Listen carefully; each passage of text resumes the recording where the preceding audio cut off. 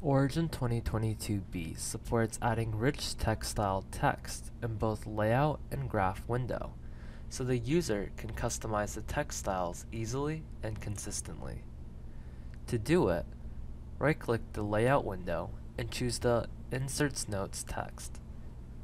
A Notes window will appear. Put the text in the Notes window. Refresh the graph by using the Refresh button or press F5. We ship some built-in styles.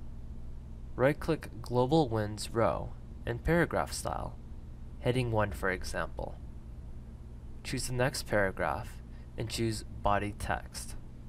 Refresh the graph. You will see the heading and body text styles applied.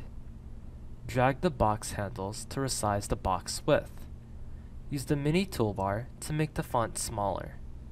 Choose Tools, Text Style Manager to modify text styles or even create new styles. Let's change the heading 1 color to blue instead.